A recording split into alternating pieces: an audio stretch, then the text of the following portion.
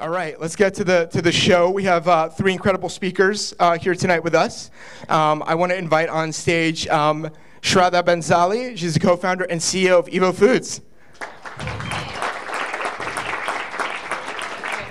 Pick as you. Next, I'd like to bring up Andrew Shearer. He's the founder and CEO of Farmshelf. Please join us.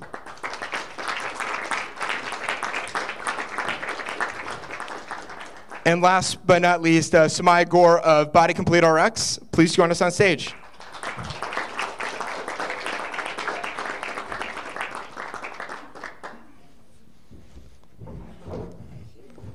So great to have all of you here with us tonight. Thank you for having us. So Samia, let's start with you. Why don't you tell the audience, for those who may not know you and what you do, a little bit about yourself? Absolutely. So my name is Samia Gore, and I am the founder and CEO of Body Complete RX. We're a plant-based supplement company. We sell everything from plant-based proteins to plant-based pre-workout, the first plant-based pre-workout actually on the shelf. We are the first Black woman-owned supplement company to be sold at Vitamin Shop nationwide. So that's pretty exciting. And thank you. Thank you. So yeah, that's just a little bit about me. And maybe you can go into your story a little bit later, but Sure. A lot of people will probably be really astounded to hear how you got into this space. Absolutely. Andrew, tell us a little bit about what you do. Hi everyone, my name is Andrew Shearer, founder and CEO of Farmshelf. We build smart indoor farming appliances that make it possible for you to grow food where you live, work, and eat. Currently, I believe we are the largest farm in Manhattan with systems spread throughout Manhattan, but that will not be true come summer when luckily we can go back to also growing food on the roof. We are across the United States, just did an install with Nike, another one that just went in at JFK, and later this year we'll be launching the next generation product that's not only available for B2B customers, but also for individuals at home. We've been called an espresso for lettuce, and the inspiration for, or the thought process with naming Farmshelf is it's a bookshelf that grows food. And what do you name that? Well, a shelf that's a farm shelf. And so, yeah, been at it for a little while. Started in San Francisco in a garage, and 6 years later, we're in the process of scaling with large clients and making it available to consumers. It's awesome, and they look so beautiful. Too bad we couldn't see one of the installments tonight, but if you go on the website. Or Mercado Little Spain, or if you work at the World Trade Center, in the Condé Nast Cafeteria, JP Morgan Chase, and there's a few others that I'm blanking on right now. Shraddha, tell us a little bit about yourself. Yeah, so I started Evo Foods with my co-founder Karthik, who's right there, and I think I met... we started Evo around 3 years ago because we wanted to remove animals from the food chain. We think that's a better way to eat. We don't want people to give up on taste and flavor, and we believe we can give the world a better egg, and that's why we founded Evo. We didn't want to like make it just like a vegan product or a plant-based product. We wanted to make it a better egg, right? Because something that's delicious and affordable should and nutritious should also be affordable, and that's what we wanted to do with Evo. We wanted everyone in the whole world, when they're trying to buy an egg, that they would buy Evo. So that's what we did. That's the journey we started around 3 years ago, and we're finally here in the US. We just started selling in India, and we've gotten a great response, and now we're going to start with food service and retail in the US really soon. Woo. And it really is delicious. Oh, thank you. So let's talk about like why build a plant-based company? Why did you? And maybe Samia, you can start maybe your story. Absolutely. So my entrance into plant-based supplements or plant-based industry is a little unique. In 2014, I had my fourth child, and I picked up a considerable amount of weight in that pregnancy, and I was looking for supplements to help me with weight management. I saw my doctor, and my doctor put me on a medication, phentermine, to help me with controlling my appetite, and it was just like too controlling, and I couldn't eat. And so I was like, okay, maybe there's something, that's cleaner. So I started looking on the shelves in the vitamin shop at Target for something that was similar to the product that my doctor was giving me, but something that was cleaner. So when I couldn't find what I was looking for on the shelf, I have a friend that was actually a doctor and nutritionist. I reached out to her to ask her to look at the formula that I was using and try to help me with creating my own formula. So we located a laboratory here in the US and basically told them our idea and worked with them to develop our first product, which was a weight management product in 2015.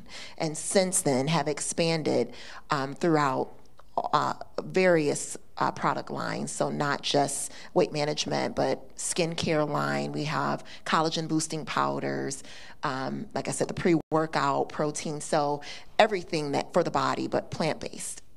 Awesome. And why plant-based? I mean, you had so many other choices. Absolutely. I wanted it to be the cleanest product that I could give to myself and then also ultimately give to my consumers. So everything that we develop is extremely clean, plant-based. And also our nutritionist, Dr. Ruby Lathan, she was actually featured in What the Health. If anybody here has watched What the Health, she actually cured herself of thyroid cancer with a plant-based diet. So she was actually one of the stars in What the Health and discussing that. So she helped us to develop all of our formulas. And did you have a background in starting supplements or company or? No, I didn't have a background, so I like to consider myself like an advocate, working with the laboratory and working with our doctor and nutritionist that we have now on board. I'm the person that's like, this is what I need. This is what I'm looking for in terms of a supplement or a cleaner supplement, and how can we make this better? So even our expansion from having our weight management products to protein, and then I started using pre-workouts, and I'm like, wait a minute, these are not plant-based, these are not fully clean. Is there a way that we could make it that way? So just really, I am like the consumer. I like to consider myself that, but I think that's nice because I'm really coming from a place of these are the things that I would love, and how can we make that? So awesome. So solving your own problem, basically. Basically. Andrew, what inspired you? You shared a little bit, but how did this idea kind of come together? Yeah, I mean, just to build off what has already been said, really trying to solve a problem that you had and something that you were passionate about. I was living in San Francisco at the time. Started working at Pinterest, started collecting Pinterest boards on how to grow my own food. Tried doing it, had grown up with a grandma that is a killer gardener / on the verge of farmer. And just that food that came from her garden versus what I could even get at a local farmer's market, and taking all the time of, going there, maybe not getting there in time, and all that planning. I just wanted great food that, was convenient and affordable. And so with that, I started buying things off the shelf to try and grow my own food in my apartment. Started realizing that there was just a lot of aspects to it that shouldn't be that hard. And then when starting to look at the problem that I was experiencing, but also the technology that had been developed in different spaces, looking at an opportunity to make this possible for a whole new group of people to do. And I think it was that personal desire to solve a problem, but also this much bigger opportunity to help make this possible for a greater number of people to do. Not just being good stewards of what we put in our body, but the way that we steward the resources that we do have in a way that is better for our communities in general.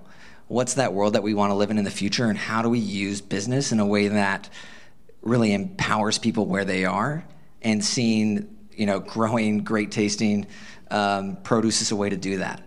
Hopefully where the technology kind of fades into the background, and that awesome food that you get to share with others really kind of overshadows the technology. Because at the end of the day, it's really about the food and the people we share it with.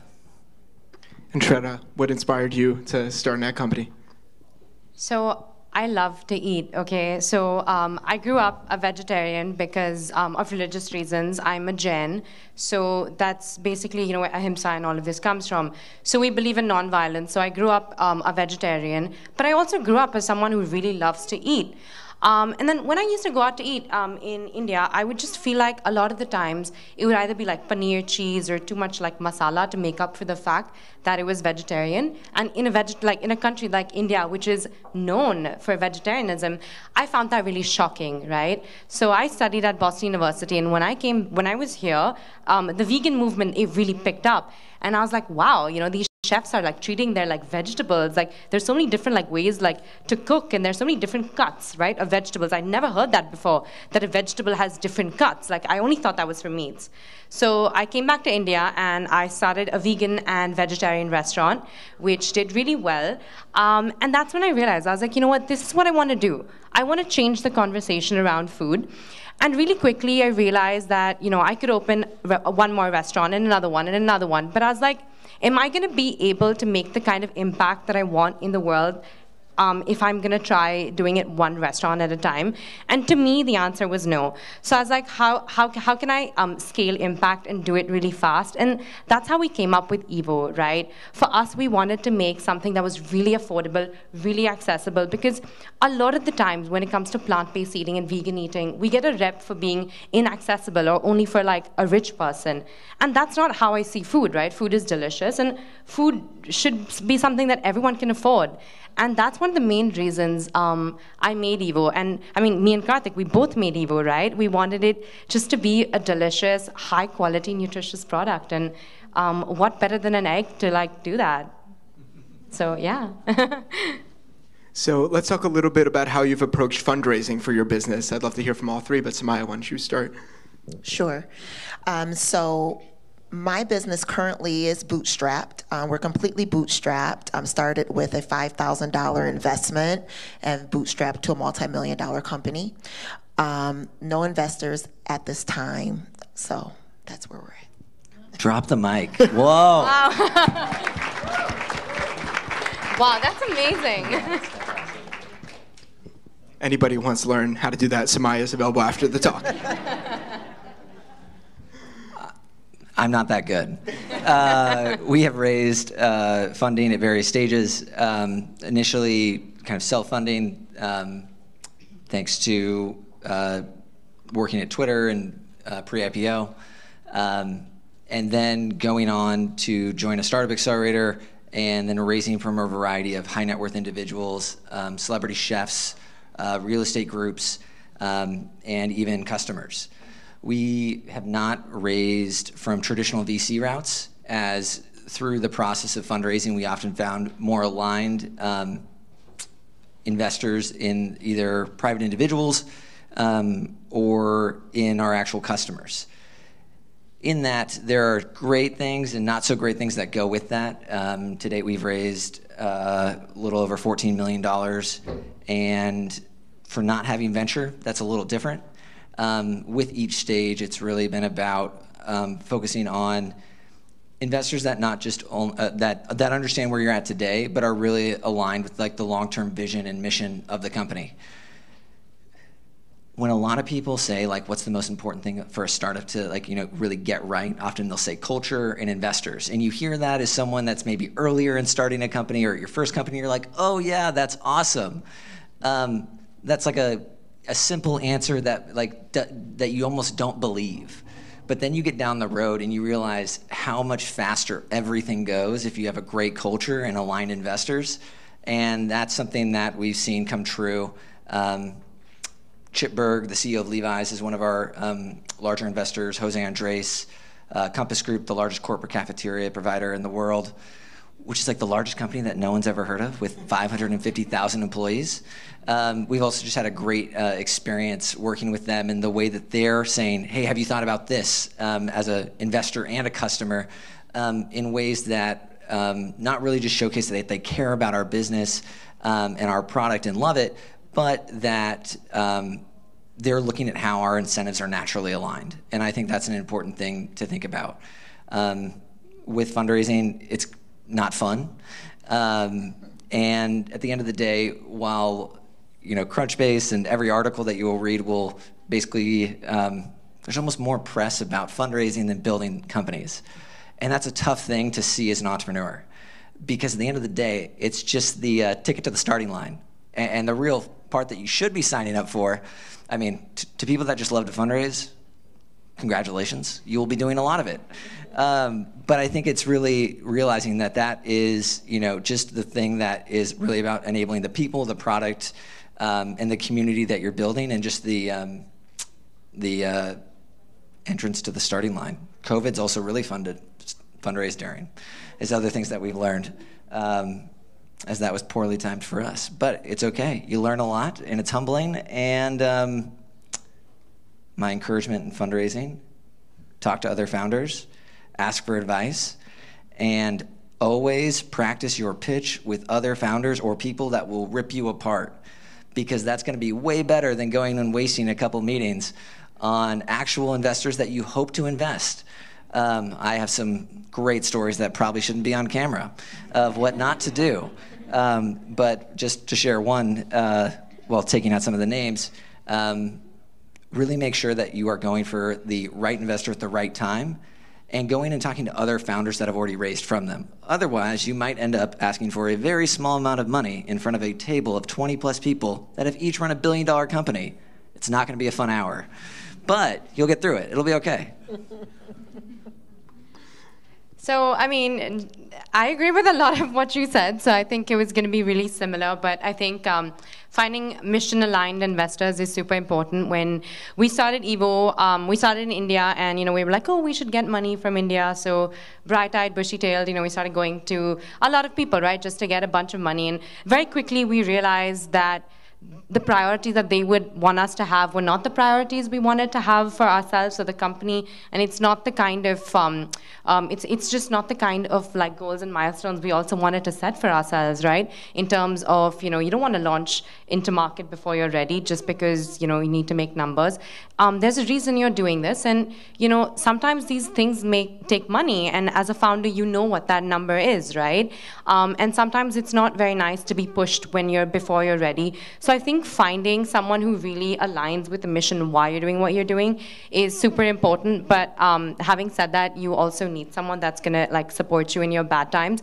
So I think when it comes to picking an investor, I think it's as difficult as dating is. Like, you really need to find, like, you know, you really need to court a bunch to understand like what really fits for you. And you know, we're super early stage. You know, we've just raised, I mean, we're not just raised, but a while ago we just raised our pre-seed of almost $1 million, and now we're raising 3 more in our seed round. So we're still learning a lot, but I think that the one thing is we've been blessed with some great investors. And I think one of the main reasons is because Karthik and I have been very clear about saying no to people as well. Like, when someone doesn't align with the mission, when someone asks us questions that make us uncomfortable, and I don't mean like questions about the financials, but like questions about, oh, how much do you think this is going to sell in India in the first year? And I'm like, you know, the market's unproven, and, you know, like, you know, this is like estimated. But like, you know, when people want us to go out of the way and like fudge numbers just to like make it sound attractive, I'm like, I'm not going to do that. We're not that founder. You know, we'll show you like sales, like, you know, this is what we're comfortable like promising. But, you know, when people want us to go bigger, like, than we're ready for, I think it's very important as founders to take a step back and really understand what's really important and why you started the company, and only take money from people you're super comfortable with. That's very wise words, and yeah. Thank you for sharing, all of you. I'd love to talk a little bit about how COVID has impacted your business. Have you pivoted? Have you What has happened to your business during COVID? Well, so for my business, some raw materials were impacted, like shipping obviously impacted a lot of people. So receiving raw materials from overseas during COVID was challenging. And some of the raw materials have actually gone up in price, which has ultimately, you know, cause for us to have to look at, you know, if we have to change our pricing, which we haven't for our consumers. Thankfully, we haven't had to do so, but that's something that, you know, was definitely an impact. And then shipping during COVID, during, you know, that time was definitely something that was a impact for us. Did you see a different demand from your customer? Did you have to? Yeah, so we actually grew even though we had those challenges, we actually grew during quarantine. I think mainly because as a wellness brand, I think that people were concerned about their health. It's not until like, you're sick or people around you are sick that I feel like people really start looking into like improving their health, right?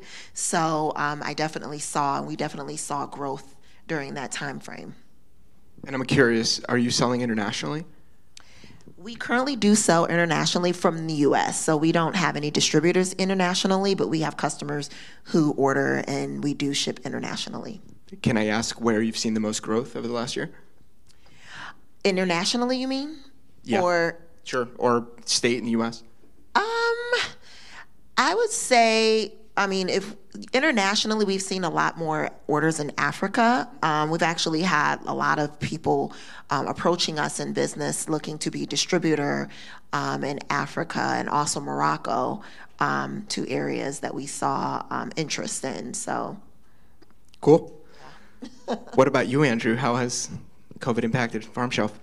Yeah, so we started off with B2B customers, and many people don't know this, but very similar approach to what Keurig did, starting off in hotel lobbies, office buildings, building the brand, refining the product, hitting economies of scale before introducing the product to both B2B and consumers. We were scaling very quickly, and in diligence for a very large round of funding, that would have been bigger than what we've raised to date. And COVID hit at a terrible time. What happened during that time was really first and foremost making sure we took care of the team. Going into quarantine, making sure that we were able to take certain staff members that were more out in the field and pivoting them to doing customer research and certain other functions. And then looking at, okay, what does the future look like, and using the time during COVID to develop the next generation product. It was bumpier than, to be honest, I think most people expected going in. And what we saw was that there was this initial drop-off from our B2B customers, restaurants, corporate cafeterias, hotels, K-12 STEM education. I used to say at least we didn't have airlines, and then someone raised their hand and reminded me we had a British Airways account that was supposed to get installed the next week. And I was like, there's the punchline. We just actually installed last week at that JFK British Airways lounge, so they've come full circle and come back with even more demand as we've kind of realized as a society just how fragile our food system is in our supply chain. And there already used to be a lot of demand from consumers. We've had people pretend that they were restaurants, and we looked up the delivery address and we'd be like, hey, this doesn't look like a restaurant unless we're missing something. And now having a product that can be used for both B2B and consumers is what we've done during COVID. The last item I'll say is supply chain. If you're building a physical goods company, especially one that is tech-enabled at all, it is crazy out there right now, and it's really about investing in your people and giving them, trusting them to make the decisions that they feel are the right ones, even if they're tough.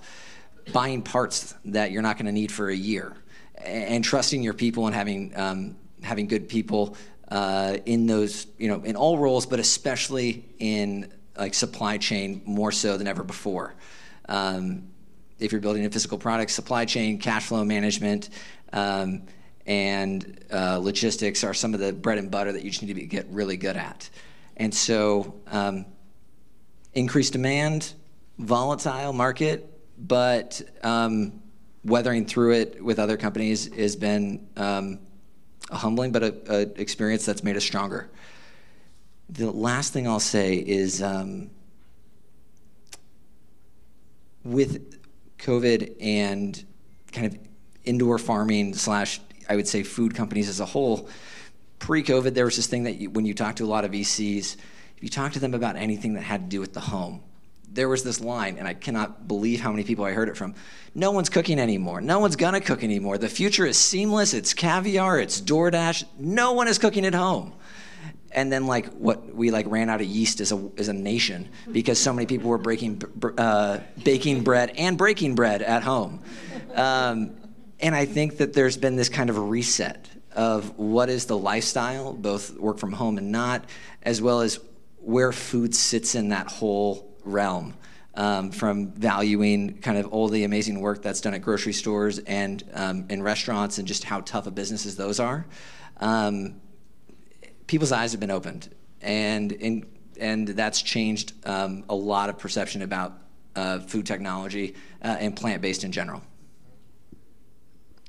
Amazing. So we actually started the company in COVID, so I don't know what Evo would have been before COVID, but I'm very happy that, you know, I mean, actually, I'm obviously not happy. What I meant is like... You're happy about things that don't have to do with COVID happening, but happy with the... Yeah. Thank you. So, because it helped us, you know, reach out to people internationally when people were taking Zoom calls. Because it's, you know, when you're setting up a business in India, it's very difficult for you to keep flying down to meet with investors, to meet with buyers, to meet with manufacturers. And I think we were able to do that on Zoom because people were all working online. So I think that worked out, you know, beautifully for us, that part of it. Of course, you know, something else that we learned, again, supply chain challenges, right? Initially, we were getting a lot of proteins from around the world, you know, because that's what a lot of all protein companies do, right? They get it in from like China or like whatever. And that's what we did. And well, then for like a good like 4 or 5 months, we had no product because all our shipments were stuck and we didn't know what to do. And I think that really forced us to look inwards and really backward integrate and set up, you know, take that hard decision and like, you know, take those like painstaking hours to set up your own supply chain and set up your own protein processing and, you know, make those relationships, right? Not just rely on, you know, protein from China to like come and fill, you know, be that. And I think that gave us, I think that also gave us a lot more reason to have this company that's like from India for the world, right? Because when you look at a lot of alt protein, like you look at like your mung, chickpea, peas, like these are things that we grew up with, right? They're from our backyard. So I don't see why, you know, we were going to other countries to source them in the first place. And I'm glad this happened, right? Because it forced us to look inwards. And I'm actually very, very happy that, you know, we took that pain and we, you know, backward integrated and set up a supply chain close to home. So those were two really big things that happened in COVID. And obviously, you know, we didn't have, we were just gonna like sign the rental for an office, and then COVID hit. So like, you know, we got saved from like paying rents and stuff. But, you know, we had a great team of people that worked remotely. But yes, you know, of course, a lot of our R&D did stall over a very long period of time because, you know, you can't really do R&D from your house. So there was that. But overall, I do think that, you know, like you said, people's perception changed, right? And especially, I know in the US, there was this huge like thing where, you know, people were baking bread and like wanting to eat cleaner and like really caring about their food. But I also feel like that wave did come over like other countries like India, right? Where a lot of people were looking into, well, how do I do better? And I definitely feel like the whole plant-based conversation and the whole like veganism conversation really took more of a center stage, not just in the US, but globally. And we've seen this, you know, even on that side of the world. So I think that that's been great. So these are like 3 things that like have had like good and bad sides of them, but I think that we've made the best of them as much as we can, yeah. Awesome. And also, we'll get to audience questions at the end, so if you have good ones, save them for the end. I am curious, as a founder, it's a very challenging sort of journey. How do you keep going? And you know, what do you wish you had known before you started your entrepreneurial journey? Okay, that's a really good question. I've never been asked that. What do I wish I would have known? Well, definitely as a founder, as an entrepreneur, it's a very unique journey. Although I haven't had a master's in business, I never considered myself to be an entrepreneur. In fact, my ex-husband was an entrepreneur, and that was a point of contention in our marriage when we were married. So I didn't understand entrepreneurship or what that looks like, and I kind of was thrust into this role of entrepreneurship and have had to embrace it in the past 5 years. What I guess I wish I would have known, if I could go back, is just that, you know, mistakes will be made. I don't look at them as mistakes though, because they're always learning lessons. There's always growth out of it. So no matter how challenging it was, and there's been some really challenging times we've had, but it's always been growth that has come out of it. And so I guess looking back, there's been times I know I've shed a few tears, things I look back on like, now in perspective, I'm like, okay, that I've been through a lot. So I guess just knowing and understanding like there are gonna be challenges, there's gonna be tears, it's just part of the journey, but just, to keep going, which I am. Awesome. Andrew. What do I wish I'd known? I'm so thankful I didn't know certain things. Ignorance is bliss a little bit.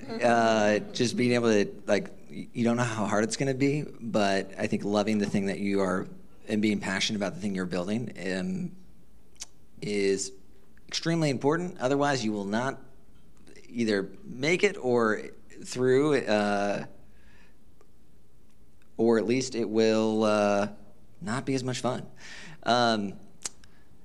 I would say something I wish I'd known before starting Farmshelf would be that there's a certain aspect where you need to slow down to speed up, and that really is on strategy, people, and culture. To any entrepreneur, I'd say set 2 days aside each year, no cell phone, no computer, go offline, and just use that time to meditate, think about what you're building and the intention behind it, and kind of getting back to that without the noise of the day-to-day tasks. You can even think about this on a quarterly perspective, or blocking off sections of your calendar so that you're not getting caught up on responding to the latest automated marketing email that you're getting from someone.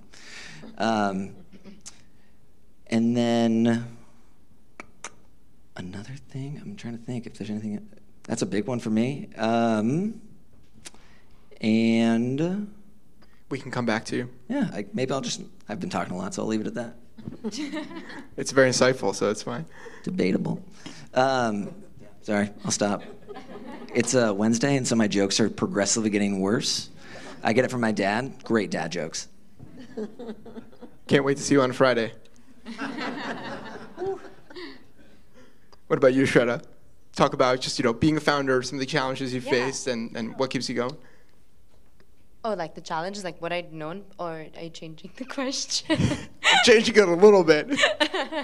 Okay. Some of the things you wish you had known. Okay. What keeps you going, being an entrepreneur, what it means to you. Oh, I think for me, it's the people. For me, I'm a people's person, and for me, I think that, yes, you're passionate about it, but I think you need the right people with you every single day, because you need to enjoy going into work. You need to enjoy the people that you're building the company with, because a company is not just you and your co-founder, right? Your company is everyone from your marketing, sales, to even your interns. And I think picking the right kind of people that really, really care about your brand, that's really important. And people who want to grow with you, so not just people who want to do it for their resume. And I think that that's the one thing that,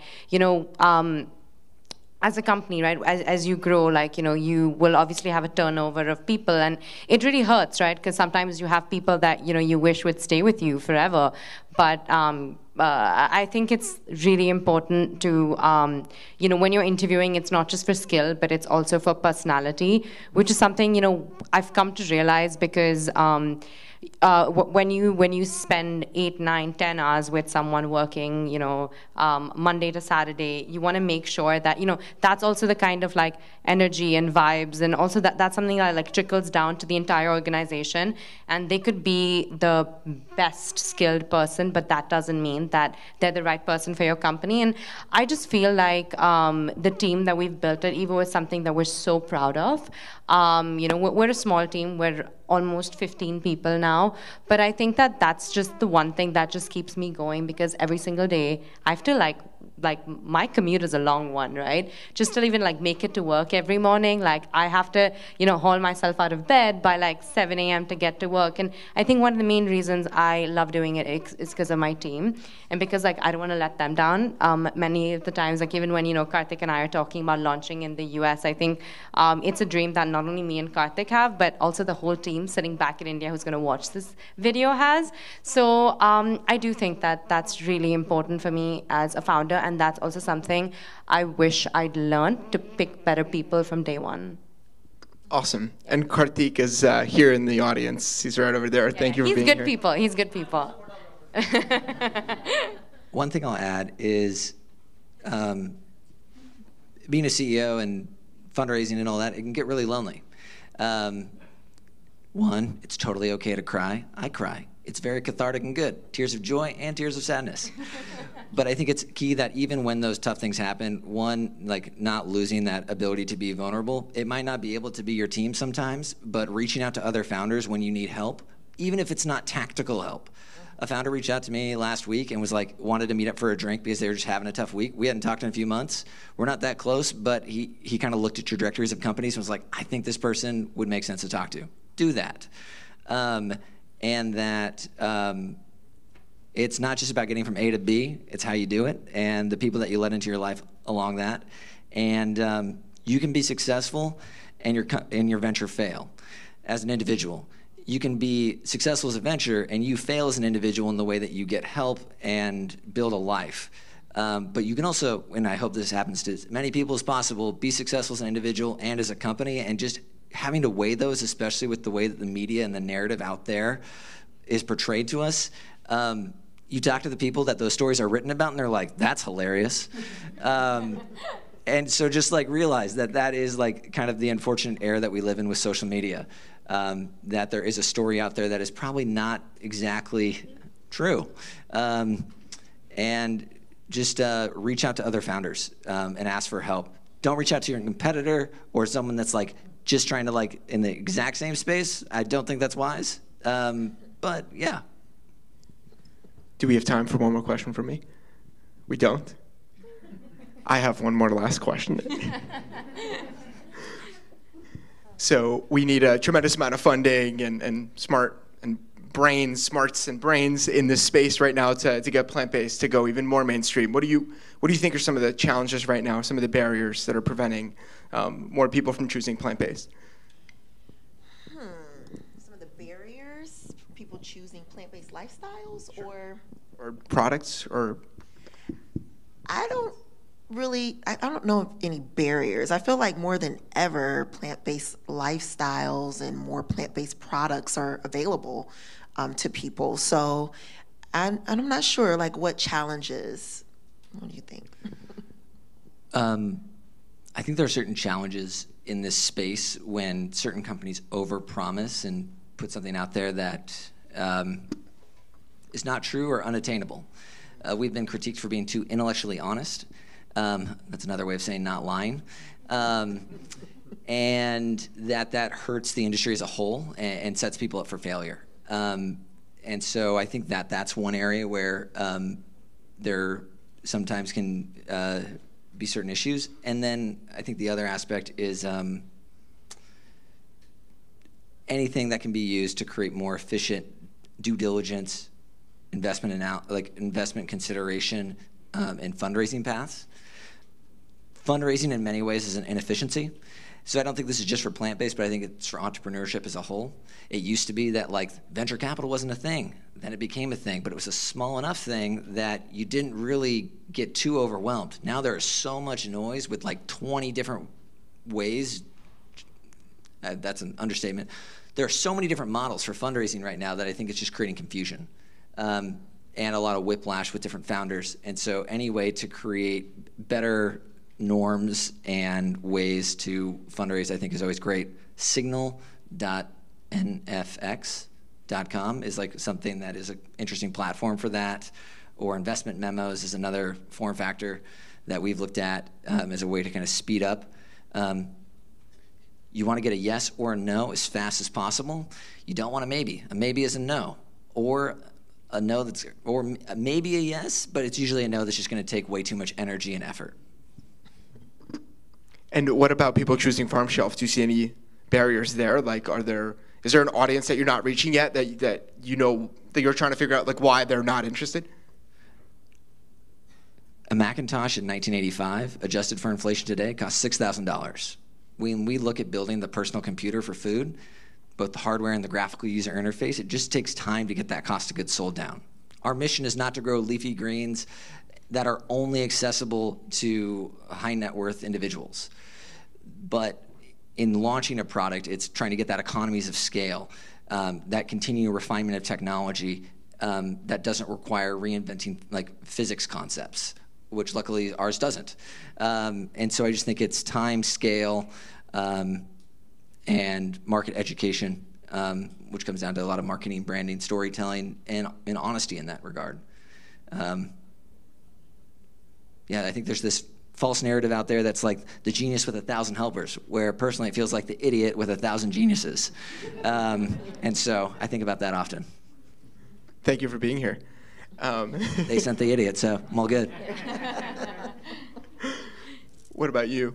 So I believe it's price. I've always said it. I think that people want to make better decisions, but not have to pay more to make a better decision. So I do feel like everyone wants to feel better about themselves and do better, but at the right sort of price point. And I feel like because we don't have those government subsidies and that kind of support or the economies of scale, we're not able to reach those price points, not because we're not great products, not because we don't want to be affordable, but I just feel like the way the scenario is set, right, where like all the blocks are stacked against us. And I think that's when it comes in to like, even if you look at like manufacturing, right, there are not a lot of like only plant-based manufacturing facilities, right? You'd have to manufacture at a dairy facility that also does like plant-based manufacturing. A lot of that happens just because like we're not mainstream yet. We don't have that kind of support from media, from the government. And so I definitely feel like the two big ones would be like government support. That's like really big when it comes to like pricing.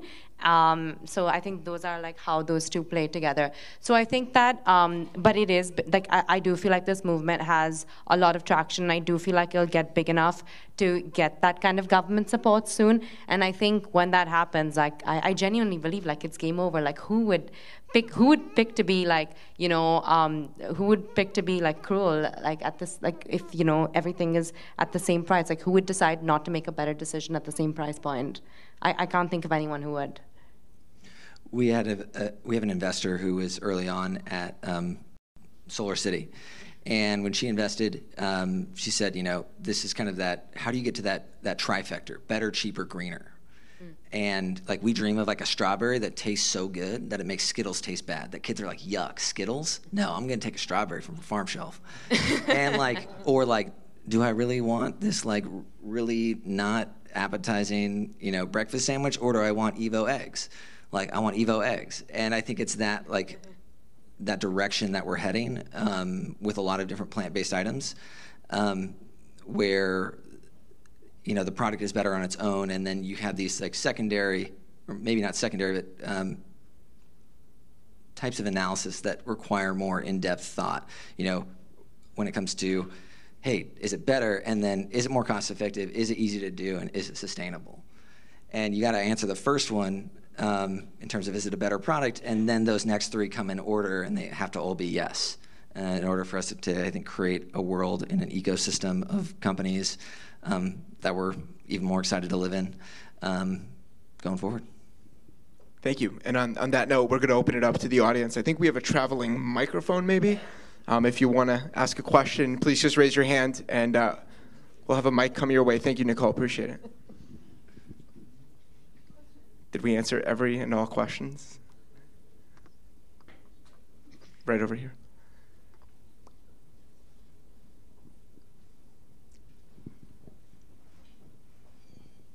Thank you.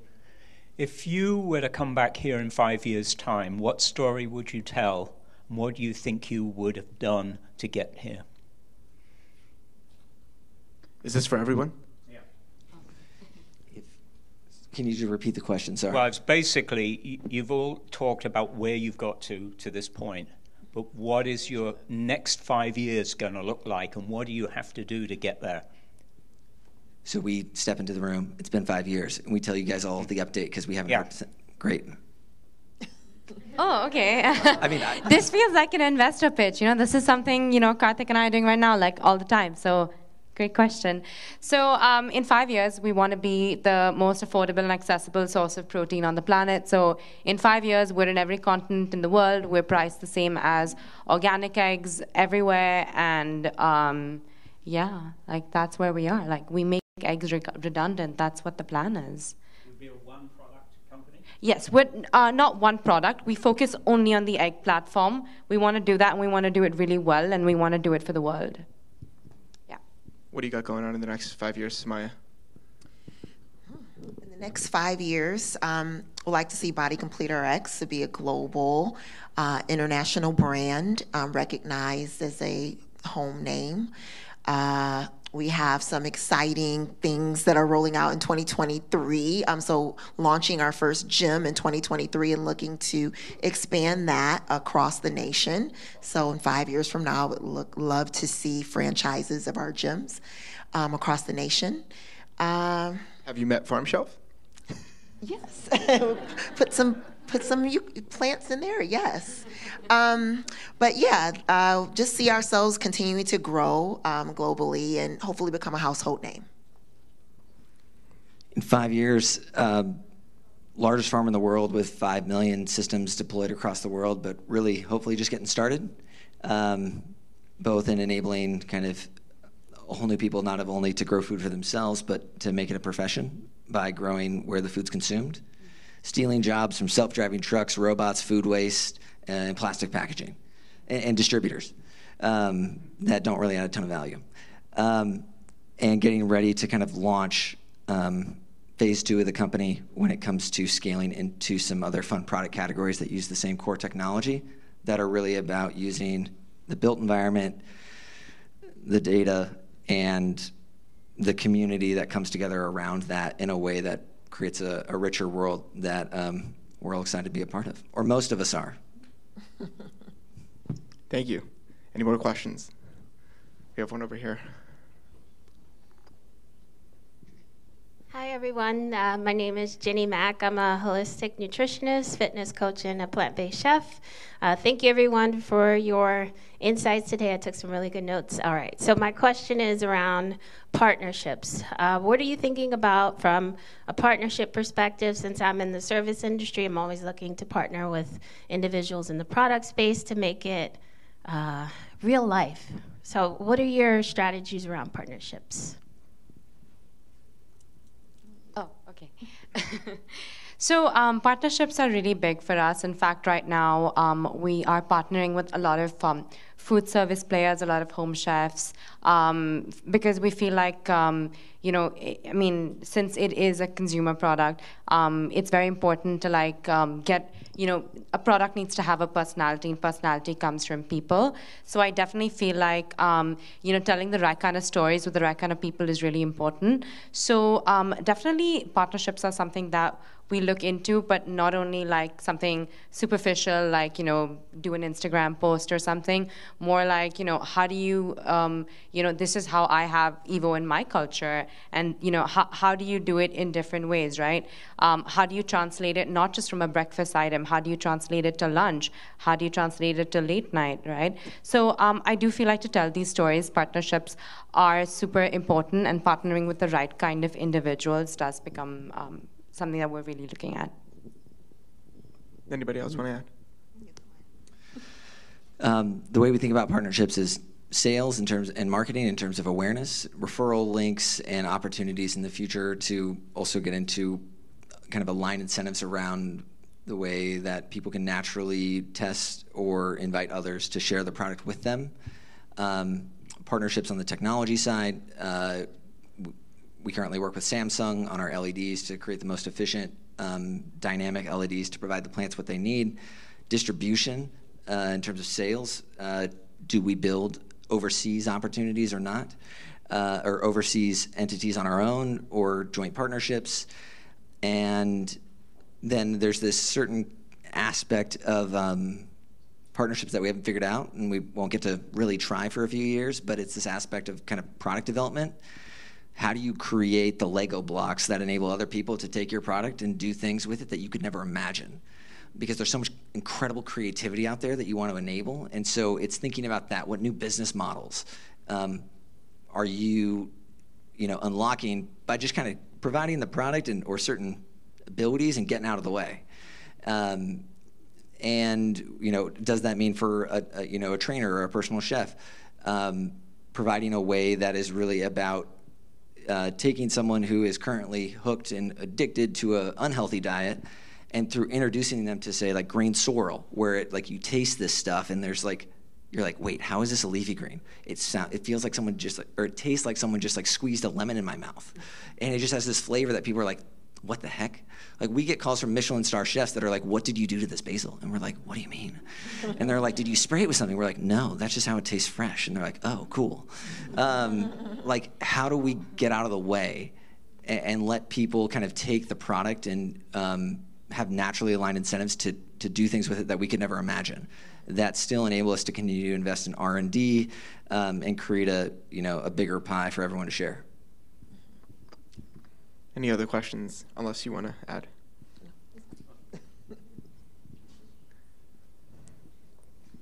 Oh, we have a lot of questions. I don't want to pick. Hello? Okay, great platform. My wife and I are starting up a indoor hydroponic vertical farm with some other features in New Jersey. And so my question pertains to financing. So 2 of the 3 of you guys have taken funding. You have not taken funding. I would like to know if you plan to take it. And also, for us, we're kind of wondering, geez, it's hard to give away some of the baby, but some of that is necessary. So I don't know if there's general rules of thumb about how much of the baby you have to give away to keep things going, or when you take financing, but it's those sort of relative questions that people who have never asked for money are wondering, how much of the baby to give away and when. So although I have not taken funding as of yet, I have had a number of conversations with investors and also with founders who have taken funding. And what I will say is what you're saying exactly is something that founders have warned me about. A lot of founders, right out the gate, take funding, give up a large portion of their baby, and then look down the line 5-10 years and their company is now massive and they've given away half of their company. I have friends like that. So that's something that I consider now, just being in the position that I am in, being 100% owner of my company and not taking funding, because I understand that you can get further faster. Sometimes, with taking a large lump sum of funding in the beginning, but also recognizing that, one, you don't want to, you want to make those partnerships with the right people. You don't want to have, funding just from anyone. You want to make sure it is aligned with someone who's aligned with the mission and vision of your company and brand. So balancing those things and also knowing, and also looking at your books and do you have to take funding, I think is important, because people talk about funding, but everybody doesn't have to take funding. So I think when entrepreneurs or people starting businesses think like right out the gate, oh, I need to look for a venture capitalist. Sometimes that's not the case. I would say it's so case by case specific, and just talk to other founders. And it really depends on what type of business do you want to build. If you want to go build a business and sell it for $100 million, and that is like what you think is like kind of the degree to which you want to scale this thing to, that's awesome. That can be an extremely successful business, and maybe you raise like money from high net worth individuals or certain other types of financing. If you go to a certain VC and you say, I want to build a $100 million company, and that is success, they will say, thanks, but no thanks. Because they need $1 billion company because of the way that their incentives work and their model works. And so I think it's also like, what type of venture do you want to build? Backing into the financing from there, and that you have to then start to make trade-offs real quick depending on which type. If you want to build an indoor vertical farm that is using existing off-the-shelf technology and is much more focused on operations, sales in a local geographical area, talking to real estate financing groups, great avenue. If you want to build like the core technology itself down to the software, the lighting, custom, you're probably going to have to target building a $1 billion company and go raise, millions of dollars and set a certain expectation. And so it's a balancing act. And I think when you start to talk to those investors and think about kind of what is the business, the life, and the success criteria that I have in my mind for this being successful, it'll become apparent really quickly. Similar. Any other questions? We probably have time for like one more.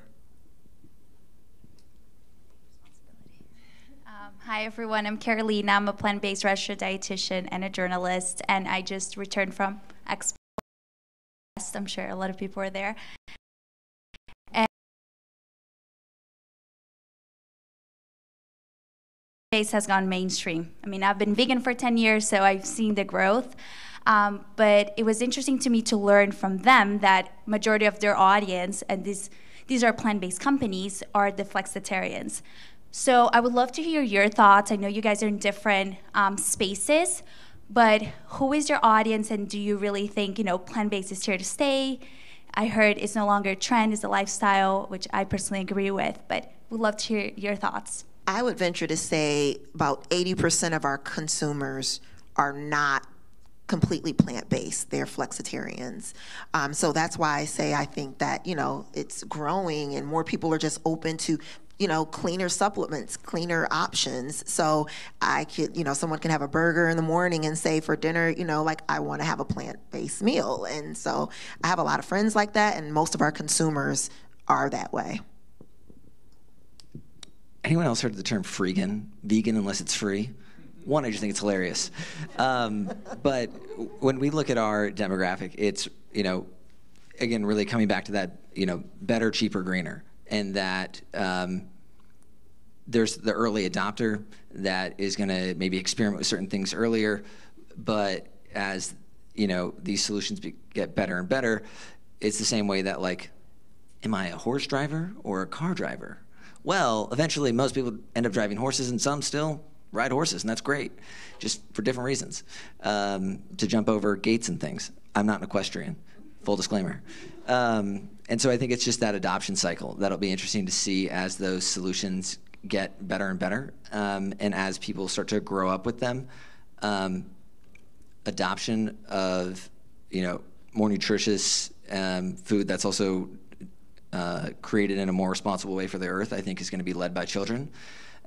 Even anecdotally, seeing like cases where like kids started bringing home food from school. This is not from a Farmshelf, so this is not a plug for us. And that the fresh direct order for this family went from things that were a little bit more processed to all of a sudden things that were more, healthy, fresh, based on what the kids were bringing home from school. In the West Village, this was a colleague's neighbor, and just how kids are way more powerful and smarter than we think. And we don't give them enough credit for how much they can change the world. So yeah, I definitely think that like flexitarians are a really, really big, that's how the whole vegan movement goes mass, right? When you might not have a lot of vegans, but you have a lot of people who want to do better. Maybe not necessarily all the time, but even if like 30, 40, 50%, it's a pretty good amount. I mean, where I come from, like we don't have the term flexitarian because everyone's a flexitarian. Like we don't eat that much meat. We eat like vegetables with our meat.